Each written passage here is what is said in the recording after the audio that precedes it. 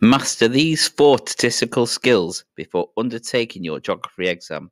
These are the mode, the median, the mean, and the range. Let's get to it. Skill 1, the mode. Now, the mode is the most common number that occurs in a set of data. To work out the mode, we can make a tally as we tick off each number in the data set.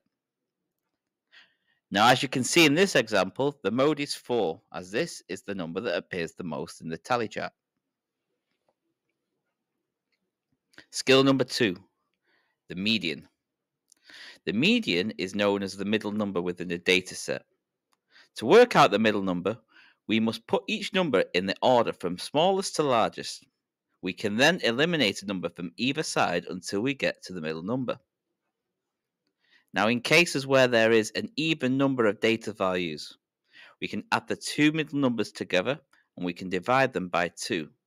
This then gives us the median, which in this example is 4. Skill number 3, the mean. Now, the mean is the average value within the data set. To work out the average, we must add every single number up in that set of data to get a total number.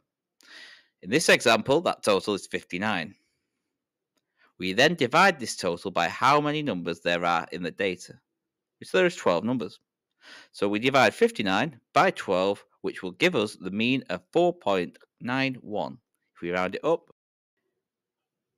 Skill number 4, the range. Now, the range is the difference between the largest value and the smallest value within the data set.